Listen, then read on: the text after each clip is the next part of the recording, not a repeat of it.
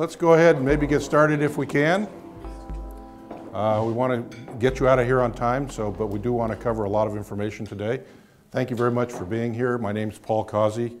I am the president of the board for this year for the Central Contra Costa Sanitary District, or as we like to be called, Central San. And this is the third year we've done one of these Southern Area briefings. I'm responsible for the Alamo, San Ramon, and Danville areas. And so we're going to talk a little bit about the district and where it is, and try to give you an understanding of what's going on with the district currently and what the future holds for the district in terms of capital planning, capital outlay, and the needs for dollars to take care of the infrastructure that we own. And our goal today is to really overview for you where the district is.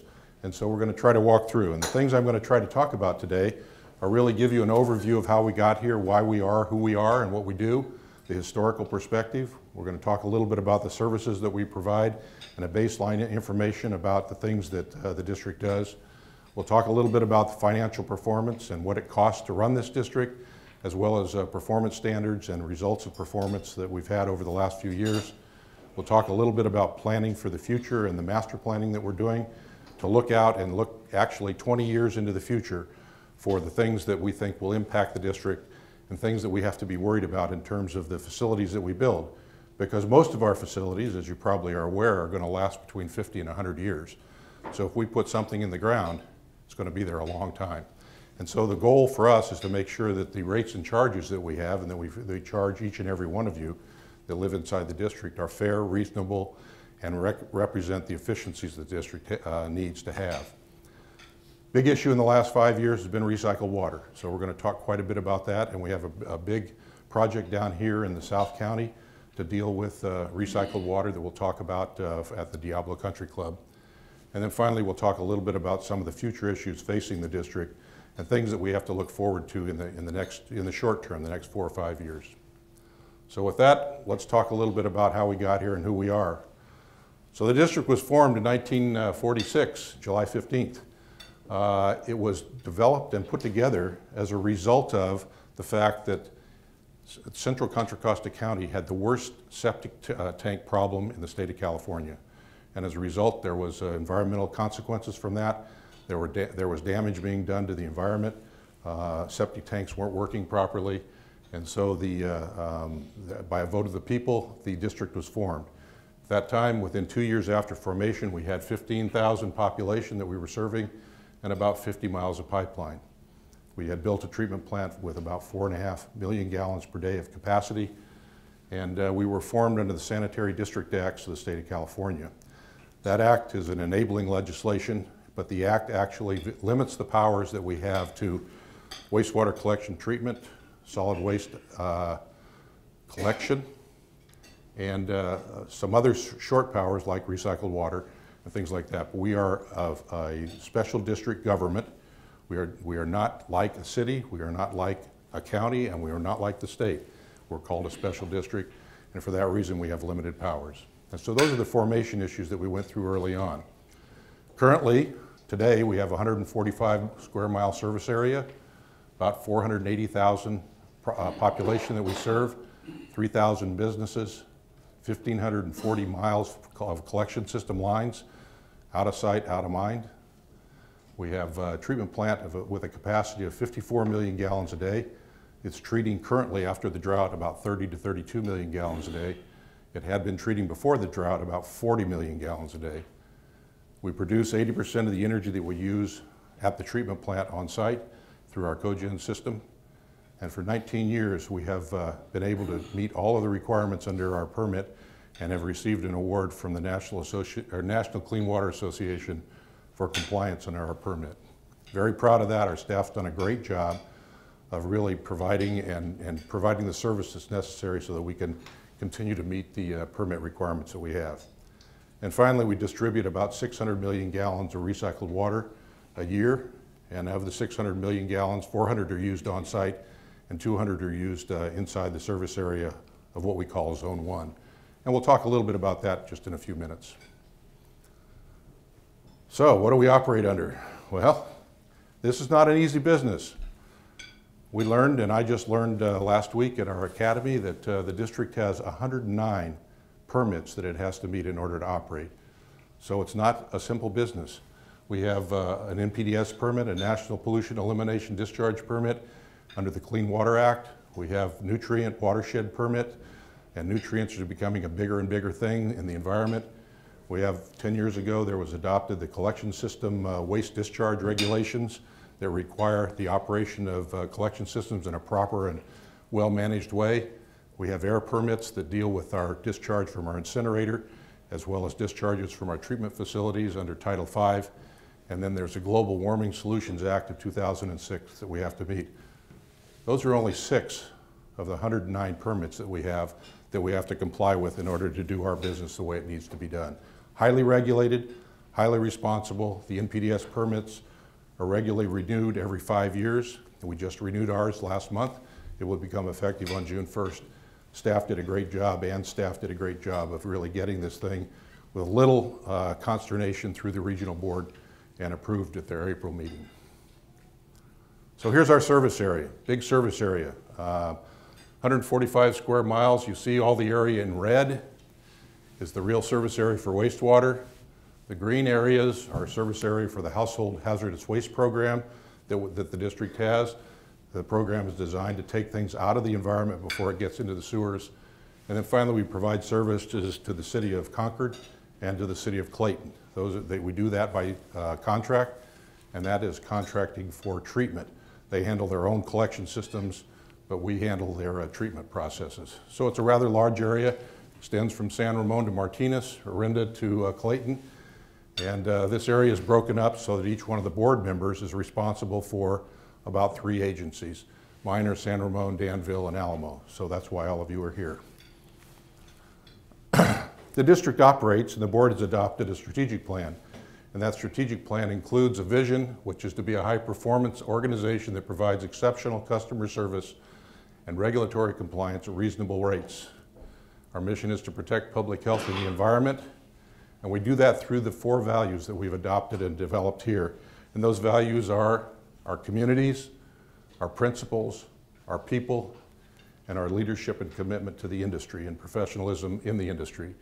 And you can see the underlying items that are in each one of those value categories. And the board then has, in addition, adopted strategic goals, I hope. And these, we have 6 goals, which are the general guiding policies for the board, for the staff, and for the general manager to implement. Those include exceptional customer service, meet regulatory requirements, be fiscally sound and effective as a water system sector utility, get great employees, maintain them and retain them, make sure they're well-trained, maintaining reliable infrastructure.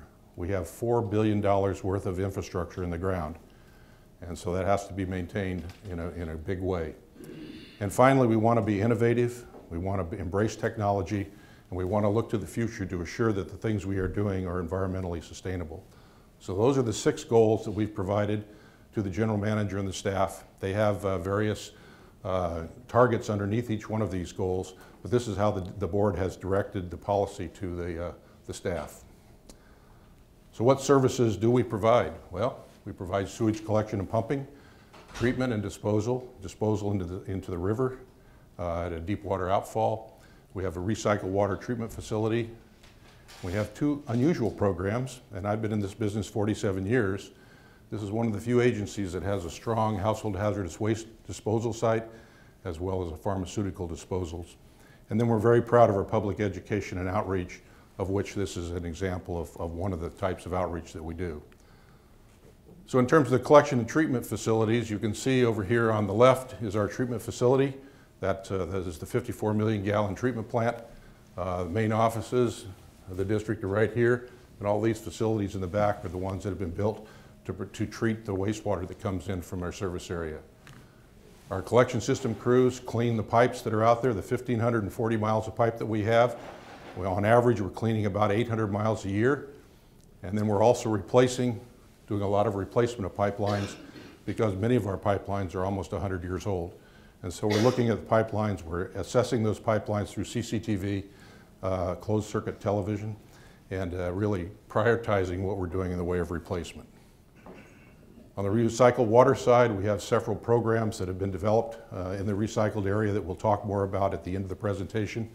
But suffice it to say that if you have a truck and you have a 300-gallon tote where it's still got water for you down at the treatment plant on Imhoff Drive, come on down. We're trying to give away as much water as we possibly can.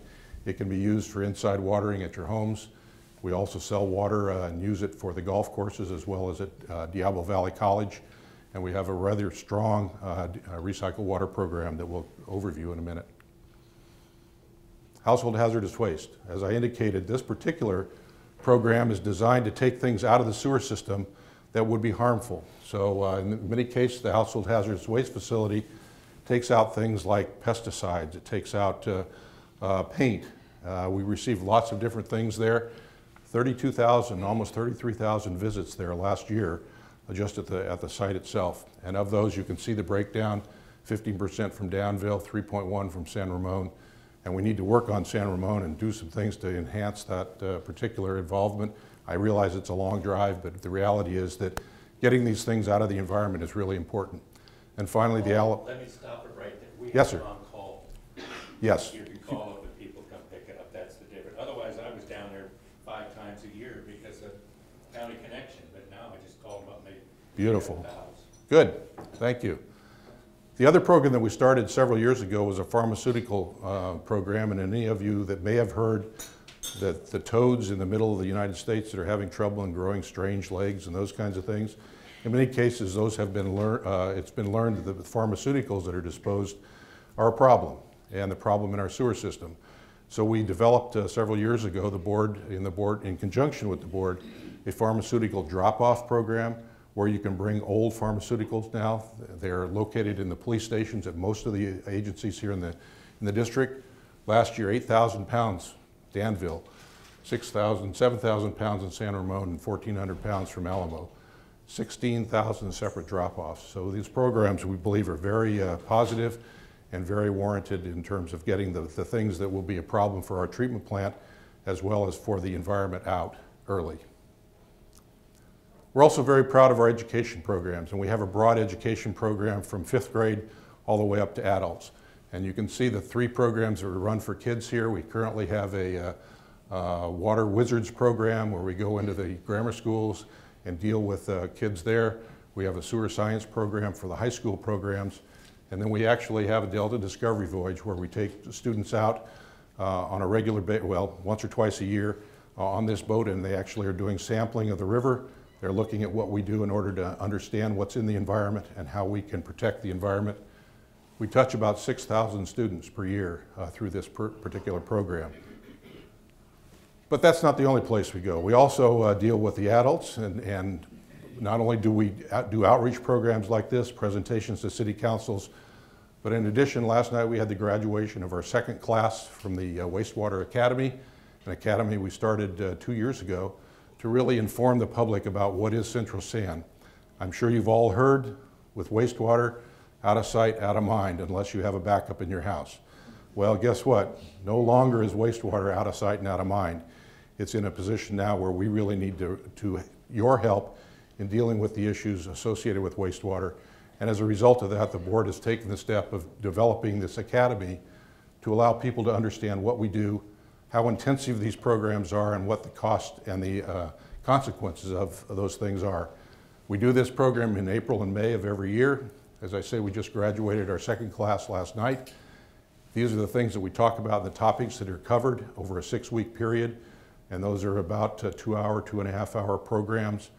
They've been very interactive, and the staff has been unbelievable in terms of working through this and working to make sure the public understands the nature of our business. Next Academy, 2018 in the spring. We'd love to have all of you there. We'd like to see a class of about 50 if we can get that. And so if you have friends that you think that might be interested, if you had retirees that you think might be interested, by all means, please invite them and make this Academy, again, a huge success. So let's talk about the cost, the dollars to do everything that we do, and talk a little bit about the historical performance that we've had of our operations. $130 million a year is what the district costs to run our programs. It's broken down into really two aspects.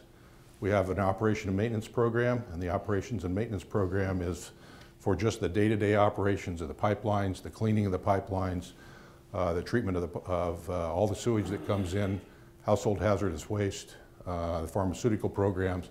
All of those are charged under the O&M program. The second half of our, and the large portion of our work is involving capital improvement. That's the renewal and replacement of the existing facilities that we have. Very extensive. We've broken that down into 4 areas: the treatment plant, the collection system, general improvements, which are buildings, right-of-ways, those kinds of things, and then recycled water. So those are the 4 programs that we have capital planning in. And you can see the breakdown between O&M, which is about $89,000, and you can see over the last 3 years, our O&M costs have been really flat. Next year, I understand our O&M cost, at least what that's been presented to the board currently, is at about 1/10 to 1% below this year's number. So we're trying to hold the line on O&M because the capital program is increasing. So I indicated there was a very intensive area, wastewater. We have $4 billion worth of assets in the ground, and those are broken out to mostly collection systems. 79% of our asset value, $3 billion, is in pipelines. Treatment plant is another $712 million. Recycled water, $77 million. And general improvements, building, computers, equipment, those kinds of things, another $39 million. So very intensive. I've learned over time with my profession that the wastewater industry is the most financially intensive industry in the United States in terms of cost of the assets and the information that's there, more than the energy or electric business, more than gas. So what's the big deal? Well, these things are expensive to operate. And in the last 10 years, we've spent over $300 million in maintaining and taking care of these assets.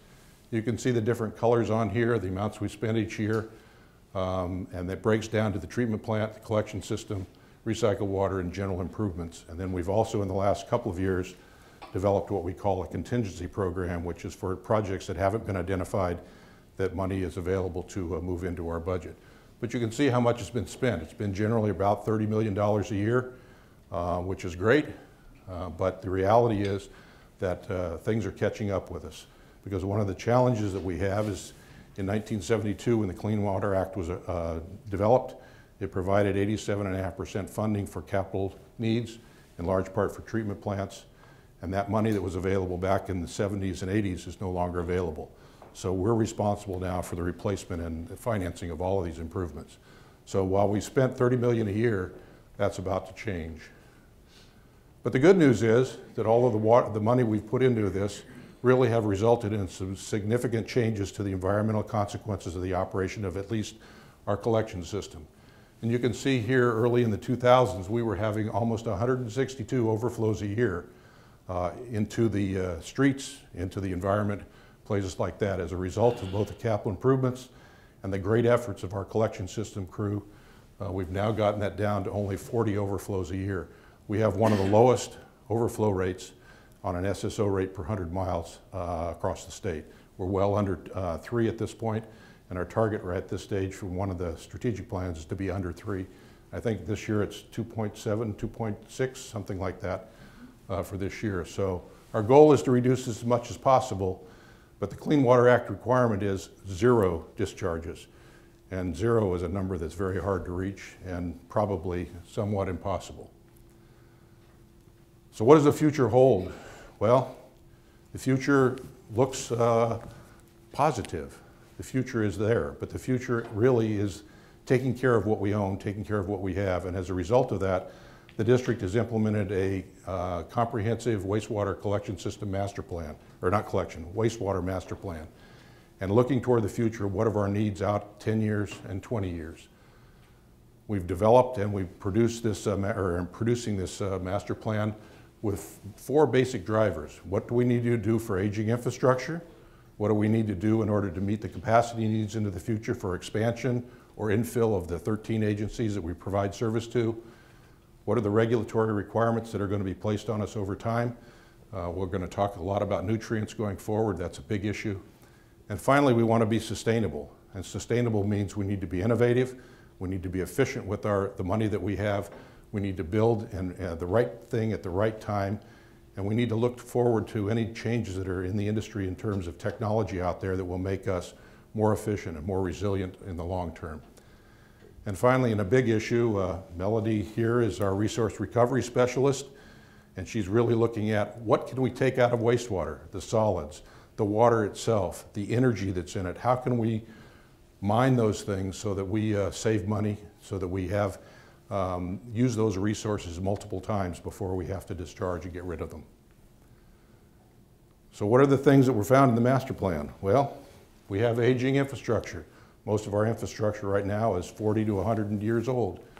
We have constraints on our site. We have a lot of lakeage that we monitor and manage, but the reality is, given the nature of what's going to happen in the next 20 years, we may need to use a lot of that site.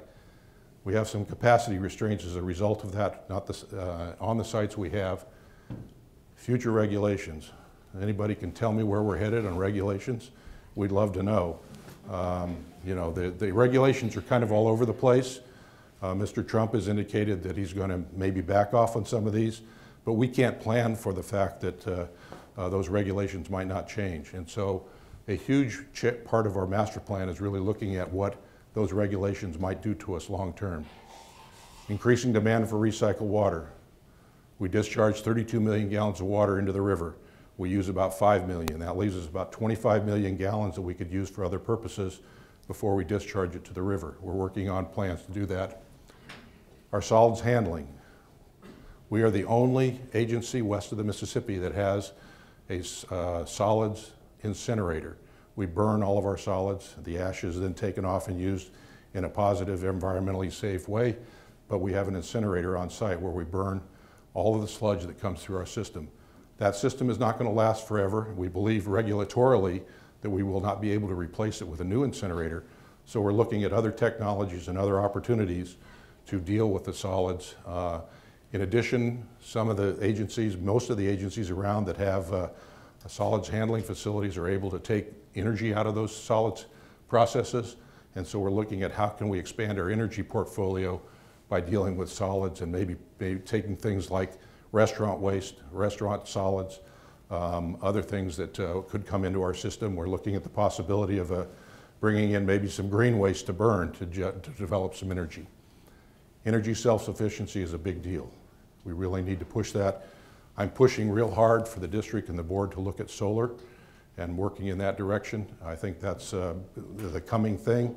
We indicated we produce about 80% of our own power on site. The problem with that is that we do that with fossil fuels, ones that are going to be going away. And so if we can expand our energy self-sufficiency into other areas like solar, we're going to look at that to offset our use of natural gas and landfill gases. And finally, as always, we need to be effective and efficient in the things that we do so that the public trusts the fact that we are using their money properly and in a way that assures them that we're only asking for what we really need. So here's a layout of the plant. And this is here's the levee along the creek. Our office building is right here.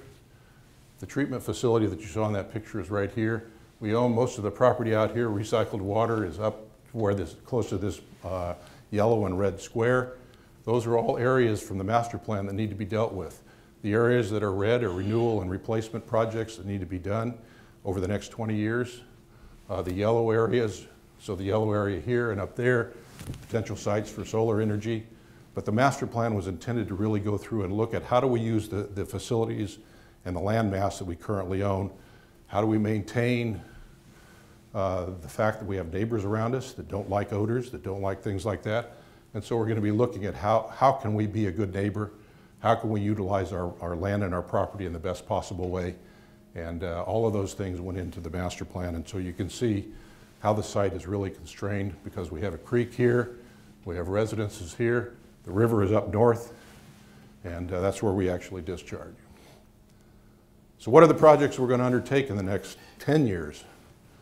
Well, we got screenings removal right now. all the plastic that comes into the plant is actually ground up and just put back into the flow stream.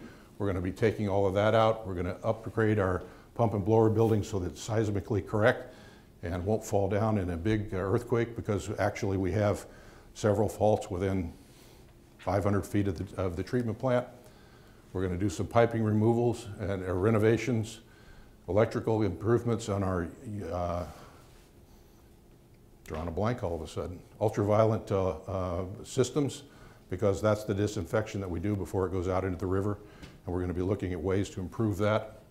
And finally, odor control, big deal. Treatment plants, you know, I've been in this business a long time. For me, treatment plants don't stink. But I'm told that others who show up think that they still have an odor. I'm not sure I agree with that, but the reality is the public no longer accepts odors from treatment plants if they do exist. And so we're doing everything we can to make sure that that doesn't happen. Collection system, we're going to work on each one of these projects up here is about 2 to 3 miles of pipeline replacement. We have a very aggressive replacement program over the next 10 years that's going to be about $15 million a year in replacement on pipelines. We have 19 pump stations. Those pump stations need to be rehabilitated and looked at, and so we'll be doing a lot of that in the next couple of years. General improvements, we're developing a very strong asset management program to manage our assets so that we know to do the proper maintenance at the proper time, hopefully extend the life of our assets so that we don't have to replace them any sooner than it's necessary. We're looking at our buildings and our vehicles so that, you know, anybody guess what this kind of a vehicle's worth? Bob, you're not allowed to guess.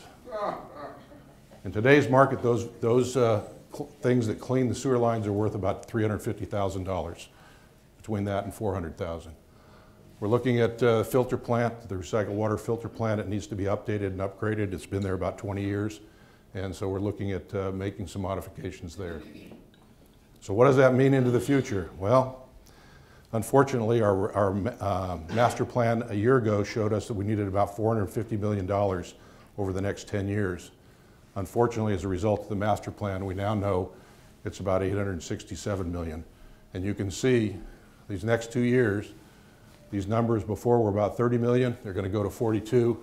But after here, we're looking at almost $90 million a year to deal with the replacement and renovation of the projects and the things that we have based on regulations, the aging of the infrastructure, regulatory requirements, and sustainability. So a big, huge jump. And when you see rate increases, they're going to be tied in large part to these capital needs. Well, master plan identified many large things that needed to be done.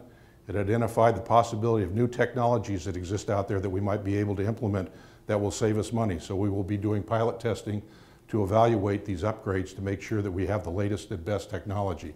Because what we put in place, in many cases, will last a whole lot of years. 1,500 miles of pipe.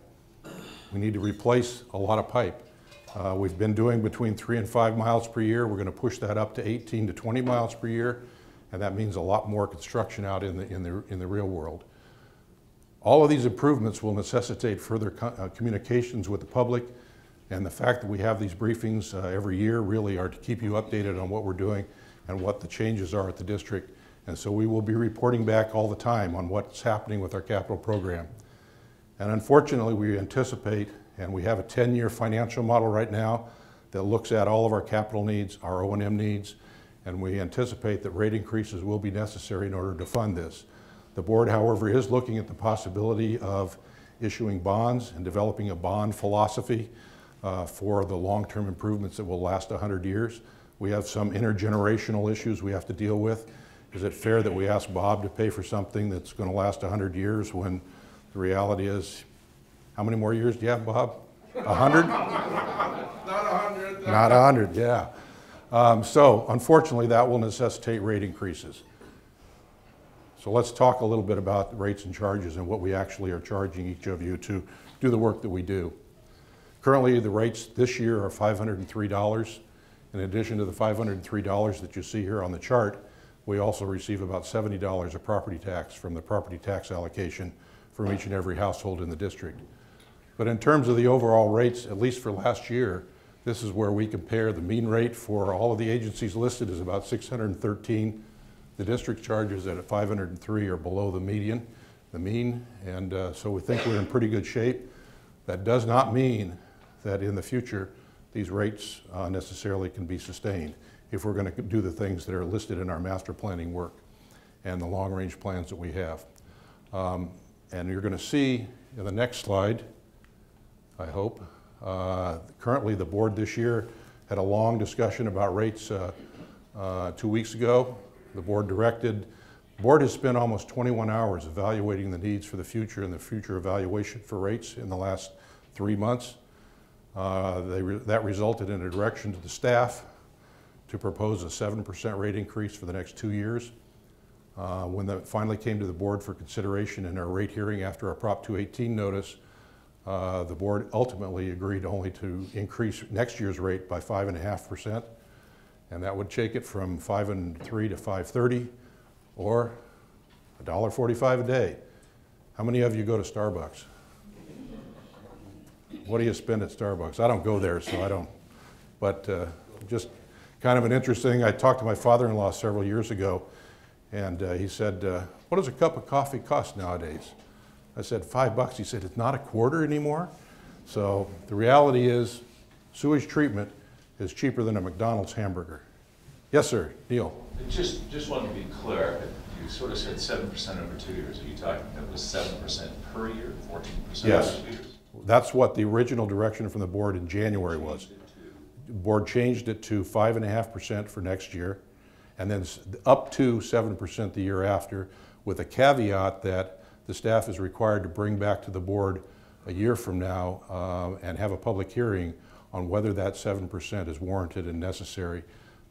Our belief is that it may not be if we can find some efficiencies in the next year from some of the programs that we expect to be running and from the negotiations with our employees. So you've been seeing 5 to 6% increases in revenue just by your market conditions over the past few years. That's correct. Inflation is 2 point something, so Yes. you had a net almost 4%. Yep. So effectively, this is a 10 to 13% increase per year. How much is your unfunded liability in pensions? Unfunded liability 3 years ago was $150 million. It's now $88 million. The board has taken on the process of annually putting in about $2.5 million into unfunded liability. We have a program to deal with the unfunded liability on the long term. In addition, we have an OPEB responsibility and unfunded liability that started out at about 88 million, I think, and is now down to 48 million. We've established an OPEB account to deal with the long-term health needs of our employees when they retire. And so the board has been very proactive in trying to deal with the issues related to unfunded liability. And so any excess money that we have been putting into the unfunded liability issue, and clearly that will be an issue as we talk with our employees in the next year. So how is this going to be restricted? I mean, we all want more money. How is that not going to go? Because you have, out of $82 million of income on the sewer side, you've got a $79 million labor expense. So, and you have some of those employee, average $194,000 employee with benefits. You have benefits that exceed the actual salary for over half of all the employees. Total package, it's in the budget. So how is it that this 13%, 12%, how much of that is going to be restricted to actually go to the capital repair versus to go to labor? Restricted, we're putting all of our property tax money after payment of our bonding into the capital program. Currently, the rate increase this year is split about 45% to O&M and 55% to capital. And the board is very concerned about the capital side of the house, and the future rate increases will in large part go there. We've kept the O&M. I'm being specific. Yeah. East Bay, we have the same meeting with East Bay Mud. They're doing a huge increase. Only 35% is going to capital. Yeah, they're funding. So how much is going to go? And have you made a commitment? The rate adjustment that we just made, roughly speaking, about 48% of that goes towards labor costs. And the remaining 52 is So infrastructure. the rate increase on top of you're doubling and tripling inflation, and that's not enough to cover your labor cost, and then you're going to add these 5.5% and 7%, and 48%, half of it's only going to go to labor? Currently, that's the plan, yes. Wow. And I will tell you that long-term, our goal is to deal with, and I think some of the numbers you see deal with the unfunded liability. We've now pulled those off because that really isn't a responsibility of the salary and benefits for employees. And we are looking at all of our issues around how to be more efficient and more cost-effective with the O&M program. As I told you earlier, this year's O&M budget is only going up by 1/10 of 1%.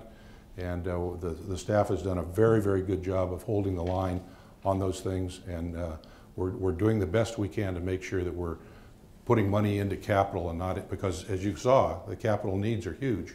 And so as we go forward, fortunately, we're not like East Bay Mud. I saw in this morning's paper they want 19% over the next 2 years.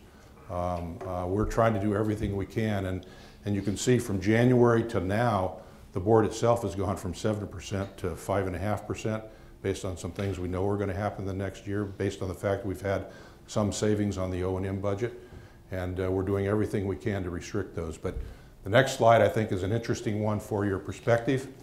This is a slide that compares increases in rates over time. And the blue line at the top is a national standard. And it's a national standard that's been broken out by region. So that's Region 9, which is the West Coast area. The green line is Central Sands rates. And the purple line is the CPI rates. Across the United States, wastewater treatment, unfortunately, this line that you see that's blue is an indicator that in many cases, agencies have not put enough money away since the 70s and the 80s when the Clean Water Act provided 87.5% funding, and that is now coming home to roost. And we're having to pay those costs. And so you can see on the West Coast in Region 9, they have well outstripped the cost of CPIs. CPI is way down here. And I think you're going to see more and more of that going into the future. That's why we're outreaching and talking to the public to make them understand what we're doing and why these numbers are necessary. But we are not going to be close to CPI, unfortunately, going forward. Okay, let's shift and talk a little bit about recycled water, an important issue going forward. And we're going to really cover today what our major water service providers are in the area that we have to work with. That's Contra Costa Water and East Bay Mud. Down here, it's mostly Contra Costa Water. We're going to talk about recycled water facilities. What are we operating and managing? What are our current uses in the service area for recycled water? What's the current planning efforts for the future? What are we looking at? And finally, what are the options that we have and experience we're looking for to expand our use of recycled water, given how many of you think the drought's over? Oh, this is a good group. I like that. The drought is not over, and the drought will be back. And the state has indicated that in the current world, they used to estimate droughts at 7 years. They're now saying they're going to last usually for about 12. And so we really have to look at the use of recycled water. So what's the program that Central San has for recycled water? We started delivering recycled water in 1998, built a treatment plant that Bob was significantly involved with. I guess that's your baby, right? And we have three really elements to our program. We have pipe delivery, which goes into Zone 1, which will show you where that is. We have a truck fill station that's used for watering, dust control, and those kinds of things where large tanker trucks can come in and take water. And then we have a residential fill station that we'll talk a little bit about, where anytime you want, come on in. We have 300 gallons we're more than willing to give you for free. And annually we distribute about 600 million gallons a year. 200 million into our off-site uses, and 400 million are actually used on-site in the treatment process. So here's the large tanker. That's our truck fill program. They come to this particular area. They can automatically jump in and get water out of this to fill their tanker trucks to use on dust control.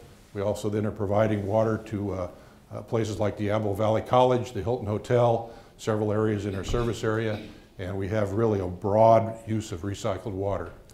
But here are the recycled water areas. The purple area that you see right here is our Zone 1 service area. So the recycled water is distributed in purple pipe in those areas to the customers that you see right here. So it goes from schools to golf courses, parks and landscaping, commercial industrial properties, and actually Diablo Valley College has a couple of buildings that they're doing all their toilet flushing with our recycled water. The district's own office building is, we use recycled water in the office building. But our biggest changes recently was an area right around the old Chevron area. The Hilton Hotel is now using our recycled water in their area.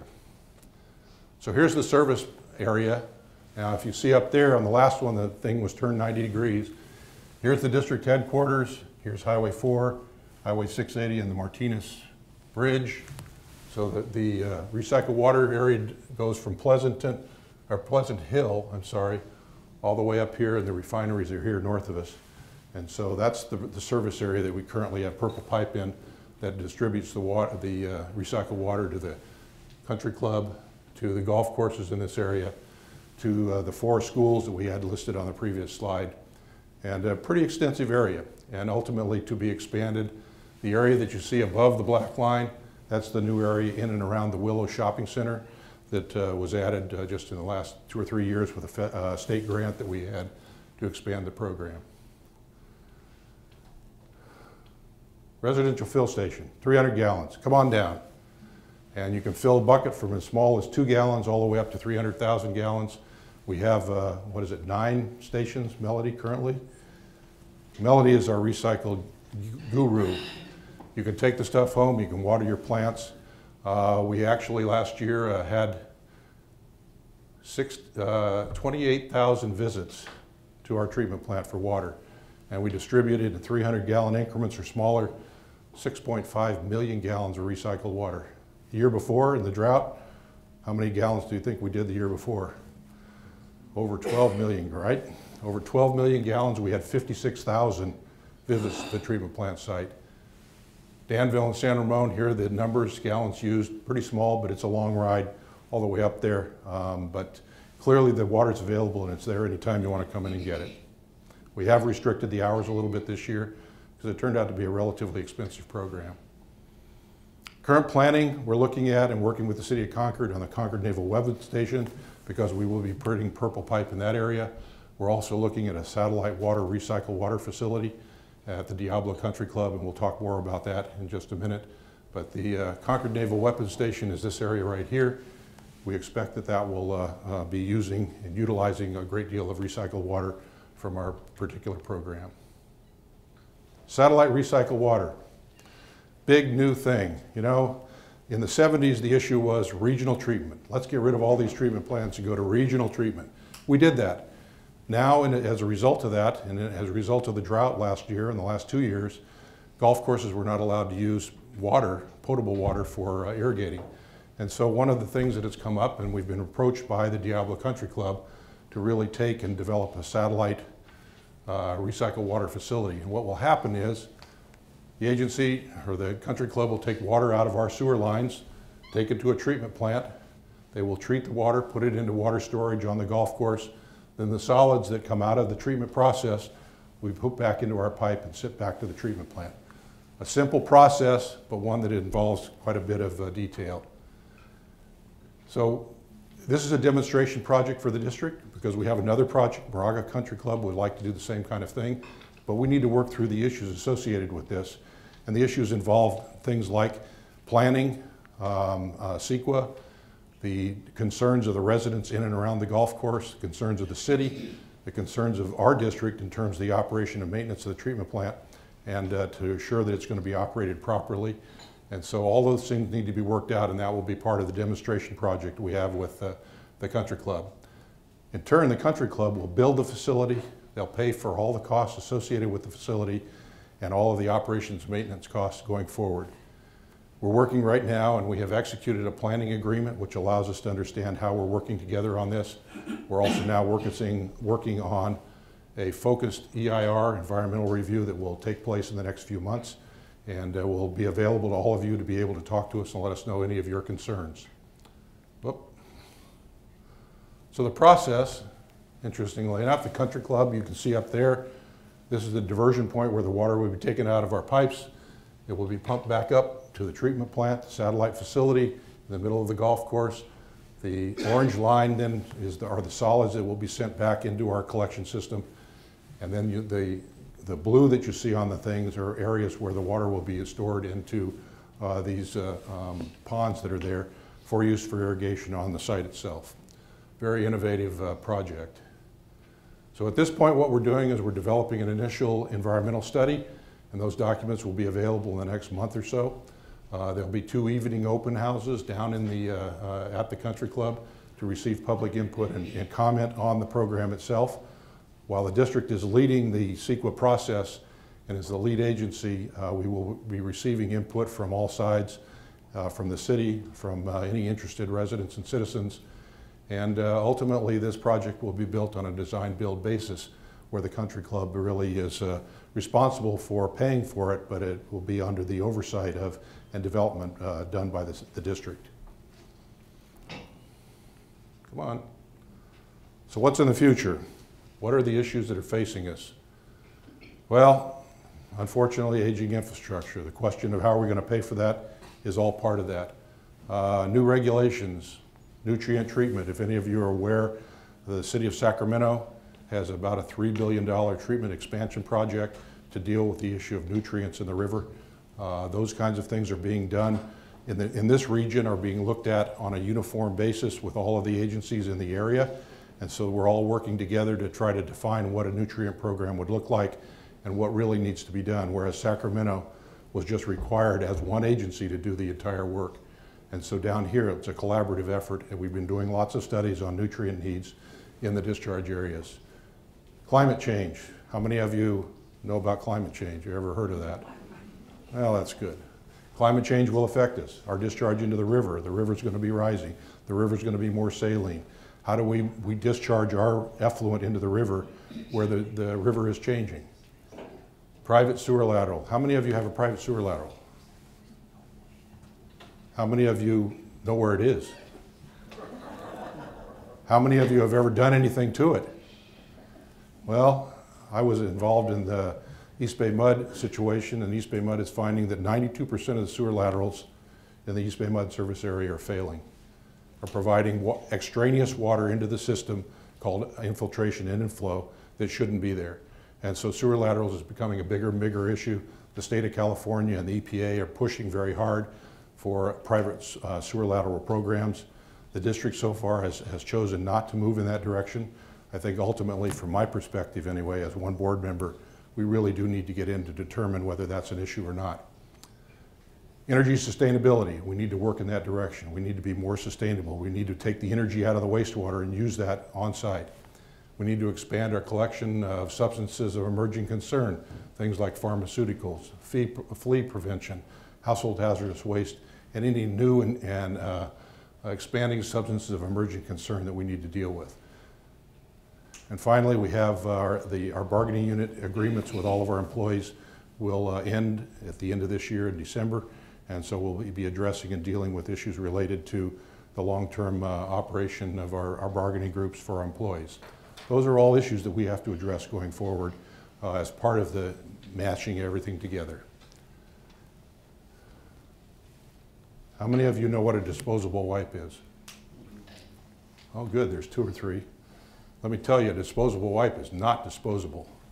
What you see here, these are disposable wipes that didn't, guess what, dispose. They got into the system, it was only one at a time, but all those things get back together. They have an affinity to find each other. And what they do is they block up our pumps, they create great maintenance problems. Melody has been on a national committee to deal with wipes, clogged pipes. And so we're doing everything we can to get proper labeling on these things. These things say flushable. They are not flushable. They don't disintegrate, they don't go away. And so there's been a whole movement nationally to try to deal with that particular issue. Fats, roots, oils, and grease. Frog. How many of you know what frog is? Well, frog is an issue. You can see here a pipe on the, right here. That's all roots in the pipe that came in through the joint. Those are things we have to take out and cut out. Pouring grease down the drain. The grease gets into the pipes, coagulates, it stays there, and then the diameter of the pipe is cut down and the flow is cut down by the grease that's disposed of. So we don't want any grease in the system. roots. Here's a pipe that actually, this is a lateral that's filled up with roots, and those are old joints. The laterals in many cases have problems like this. If you have trees around, I worked in the city of Palo Alto, and the only answer to the root problem in Palo Alto was to cut all the trees down. You think that'll work? I doubt it. So fats, oils, and grease and frog are really an important issue that we're working on, very similar to the stuff we're doing with household hazardous waste and with pharmaceuticals, because they really enhance or increase maintenance, and anything we can do to make sure these things aren't there will reduce our needs for maintenance services. So with that, the board of directors, you can see the board of directors up here. I'm the president this year. We rotate each year. We just had an election last November, and 3 of us returned to the board. The board members we have 4 engineers and a garbage man on the board right now. So the staff is really challenged by having 4 engineers. And I think our garbage man brings the intelligence to make sure the engineers don't get out of control. But we meet twice a month, first and third Thursdays of the month at 1:30 in our office building up in Martinez. We'd love to have any of you there. We'd love to be able to talk to you. If you have any questions or anything like that about the board, we're available. As I said earlier, the board has broken the service area up into 5 areas. I'm responsible for the Danville, San Ramon, and Alamo area, and try to deal with those issues on a regular basis. So with that, thank you all very much for being here. I'd appreciate it if you would give the staff a great big round of applause and a thanks for all that they've done. They've done a super job, and really have gone above and beyond to try to make sure that this thing is a positive event. And so at this point, I'd be happy to take any questions or comments or anything you'd like to talk about, as we've got a few minutes left to be able to do. Yes, ma'am. Maybe I didn't catch this, but right now rates will go up 7.5%, and we saw the hockey stick in year 3 for the capital expenditures and mentioned a bond. How much do you anticipate rates going up in year 3 or 4 in order to cover the CapEx? Currently, what was provided in our financial plan going forward would have been 7% a year for the next 5 or 6 years. The reality is, though, we believe that we can find some efficiencies in our operations program and hopefully in our negotiations with the employees that may allow us to reduce those. So those are estimates, but in addition, the board is looking at how can we smooth the necessary need for rates, and with this intergenerational issue that I talked about, deals with who should be paying for the facilities that are going in the ground. Should your kids, who are going to be here for 75 years, have a responsibility? And if so, should we have bonds that every year pay for a little bit of what's there? Or should Bob, who's only going to be here another 20 years, pay for it? And those are issues that are becoming more and more critical. The issue of affordability has started to rear its head in terms of what can people afford to really pay. And so all of those things will go into this. But I think the board's determined hope is that the 5.5% rate increase this year will be not much more than that next year, and not the 7% that at least has been put out in the notice and is on the books at this point. And that's why we want it to come back next year, so that we don't make a mistake. Because a lot of this planning that you've seen and the costs that are up here are over a long period of time. And if there's things we can do, or if we can find new technologies that will reduce the overall capital cost, we don't want to go too far out into the future to get more money than we absolutely need. And how are they applied? Are they applied just as a uniform % increase on everyone, or is there some other metric used? It is a uniform across the board increase. So multiple family is 5.5%, single family is 7%. Businesses and commercial and industrial establishments is a 7% increase, but all rates are based on 3 parameters: flow, biological oxygen demand, and solids. So those are the 3 parameters that make the rates, but each category of rate, like the residential users, are looked at and separated out based on their flow component into the treatment plant. So the rates have to be fair and equitable under the laws that we're operating under, and that's the way we've tried to do that. Okay? Yes, sir. Yeah. Paul, with that satellite plant planned for Diablo Country Club, what's the approximate budget of that, cost of that project? The numbers that I've seen are between $10 and $15 million to be paid for exclusively by the country club. So they pay 100% and the district doesn't have to provide any costs there other than your oversight costs? At this point, the agreement we have is that they will pay for our oversight costs also and our operations and maintenance costs. So the fact that they're footing the bill, does that allow them the flexibility to not require prevailing wage rate? That would save you some money.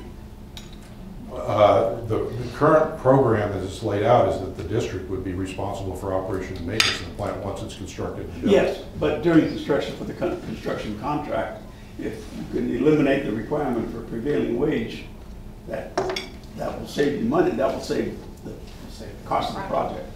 Of course, that's their concern. I don't have a good answer for that question. Is that something Roger or Tom, who's here from the country club, want to try to deal with? So we're gonna have to sort out how we deliver the project, whether it's a design build, and then turn it over to us. If it's a design build, then they can do a lot of fancy stuff. They can do anything they can handle it whatever way they want. Just curious. Yeah, Bob? Well, I want to help you out a little bit. I've been out of Central Stand for 20 years. I haven't been to a meeting in years. I'm not a shill. But I did run the engineering department for a long time, and I just can't tell you how important it is to keep the capital program going. It is so easy for a political board to cut back on the capital program, and you wouldn't know for 10, 20 years, and then you'd have a collection system that was a disaster. I mean, the unpaid liability of the pensions is nothing compared to that. And if you want to look at an agency that did that wrong, look at Orville Dam. If you go on the web and look at how big a mess that is, that's unbelievable. They did no maintenance on that dam for 30 years, and they're not telling anybody, but they might not even get it fixed this summer. It's such a big problem. So the capital expenditures are just so important. So that's all I want to say. Thank you for this unpaid political announcement. I do think that the current board recognizes and understands that significantly, and we have done everything we can to assure. Clearly, the master plan work that's been done wasn't a complete surprise, but I think the size of it was a surprise. And I think the board is very committed to assuring that that plan is done in the most cost-effective and efficient way, because we think there's going to be new technologies that will probably be less expensive. Jean-Marc is going to be doing several pilot studies to determine the best method for treatment and operations. And we have an example in Sacramento. They did a pilot study up there of $18 million, and it resulted in a $500 million savings to their overall capital program. Those are the kinds of things we're looking for. We're looking, Jean-Marc has been to look at new technologies across the United States and some of the things that are in Europe, and where there's some very progressive things that are going on that we're looking at trying to bring into the district. We have established in our capital improvement program an innovation and research budget that will allow us to look at some of these new technologies and really evaluate them. We've done a couple recently. One was successful, one wasn't. And so we're working on those kinds of things. Here and then in the back to Neil. In one of your early slides, I might not get it quite correct, you had the 109 permits that had to be dealt with. Yes. And I guess I've got two questions. The first one is there any overlap in all those 109 permits from different people? And secondly, what's the cost of compliance? Just broken out. This is how much we have to spend to comply with all that. Well, probably we don't have the exact number. I can tell you just the payment on the NPDS permit with the nutrient studies and things we're involved in, $450 million or $450,000 a year for that permit alone. The other 9, we have testing that has to be done on the incinerator, regular testing that's pretty expensive. I would guess that, Roger, would I be out of the ballpark if I said $3 million to comply with the regulatory requirements of the 109 permits? It's hard to say. Right. One of the things I would say to folks is that just about everything that we do in terms of treatment process and the collection system is to comply with regulations. So to put a number on it is a very difficult thing, because the question is, if we didn't have the regulations, would we be doing the things that we're doing? And the answer is probably no. So it touched just about everything that we do. Duplication? Well, I can tell you that the waste discharge requirements for the collection systems are included now in the NPDES permit. That's an overlap. Yes, these permits overlap. In many cases, we hope they don't conflict, and that Roger has a staff of 6 people, I think, in regulatory compliance that are dealing with looking at those overlaps. We've had a very good experience with the regional board in the last several months over the new NPDES permit there, and quite frankly is one of the fastest NPDES permits that I've seen approved for an agency like this, having been in this business for a while. Usually those things aren't done on time and in the right way. So kudos to our staff for all the great work they've done to make sure that that's handled properly. Neil? Newell, I'm sorry. That's right. I have a Neil that works for him. Yeah. He lives on Newell. Figuratively. In terms of the Diablo plant, it's an interesting idea, but because in drought years we have low water flows, Yes. they're drawing off water, putting the solids back in. You're more likely to start to get over-concentration of solids, more backups. What's the fix in the safety guards so that in Danville we don't have all of a sudden overflows, which we, thank God, you guys have done a great job there. Right. We haven't really had those. That's exactly some of the issues that we're trying to struggle with from an operating standpoint to deal with in the agreement that we're going to have with the country club. We recognize that. I will tell you it's a bigger issue. I was on a call yesterday with the Public Policy Institute of California talking about what are the impacts on collection systems and treatment processes from just the drought alone and the things that go along with that. And so those are issues that the pilot program is intended to try to deal with and try to get some answers to those very kinds of things so that we don't impact, and again, we don't want odors in the system, we don't want maintenance problems, and those are things that are going to have to be dealt with, and we're going to have to be comfortable entering into this final agreement that those things will be dealt with in a positive way, because we're not going to anticipate everything as we go into this, but you know, it's like with any collaboration, we have to work together to make sure it works. Well, I appreciate we're on the same page. I had the comment was, and I'm going to harp on this, you want those kinds of increases because you just revealed this is a 10-year plan. Yes, sir. And these are doubling the rates, more than doubling the rates in 10 years. We hope not. Mathematically. You have a $264,000 a year burden per employee because of all the cash that you have to pay each year, and nearly $20 million towards retiree benefits and things like that, above and beyond what's in the investment accounts. That's greater than public safety. There's nobody sitting in this room, there's no other agency around that has that type of cost. You need to tell us, you need to tell us as the taxpayers and the other community leaders that those rate increases are going to be restricted to go to capital or financing. If not, you can't ask us to support this because you are giving away resources that you do not have, and you're jeopardizing all of us. So think about that, it's really important. I appreciate the comment. I think it's very appropriate. And back to Bob's comment, I think going forward, the board has to recognize how important this capital project is. Because I have to tell you, over 20 years, we have also a 20-year projection. The 20-year projection is about $1.8 billion. So it's another billion beyond that's out in the 10 to 20-year time frame. Yes, this is a huge issue. I think the board is very concerned about all of this. And you know, we have negotiations getting ready to go. We're going to try to deal with some of those issues on that. And it's a broad issue that has more than just implications for the capital program. But I share your concern on the capital side. Tom, you wanted to say something? I just want to, your answer is correct. Would you identify yourself? Tom Terrell, representing Diablo Country Club. Your answer is absolutely correct. There's an answer to the flow questions that Newell raised, which are really the core of the whole project. But there are so many different possible solutions. First of all, you don't take water 24/7. You only take it during parts of the year, because that's the only time you need irrigation water. You store water on site so that you have equalized flows.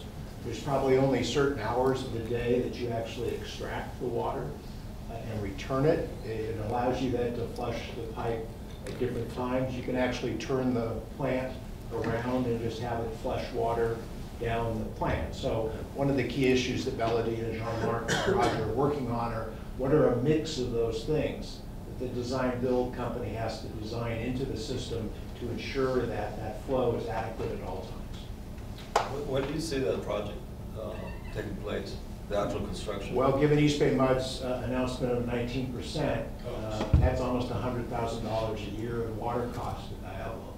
So there's a lot of impetus to get this done. And so we're hopeful that the EIR initial study comes out as we talked about. We do our scoping, you all input to that, and a good project comes out that they operate, and we let them own the facility, and we're the sole contract. We get the water from that, so we're saving that East Bay Mud cost, and then we can go out and finance the project and do the things we need to do to pay for it. But there are no costs to the public entities for this. So Right. But I do want to make sure Newell will do that. Who's going to do the EIR? It's being done by Ascent under them as lead agency. Right. The district is preparing the information. Yes, ma'am. Regarding Moraga Country Club, where are they in the process? They just have an interest and they're going to wait and see what happens with Diablo, or are they actually, taking the steps? There are some minor little steps being taken. They have expressed a significant interest, especially when they lost their ability for water up there during the drought. And you want to explain a little farther where we are? We've gotten as far as an MOU with them, but they're pretty much in a watch and see, wait to see what happens with Diablo, the demonstration project. Okay, we want to be sensitive to your time. It is 10 o'clock, and I'd be more than happy to stay around and answer any other questions that you might have, but we do want to get you out of here. Please, by all means, take your anniversary present with you when you go. Enjoy the recycled water when you drink it out of your bottle. Thank you all for being here today, and this has been a very interesting process.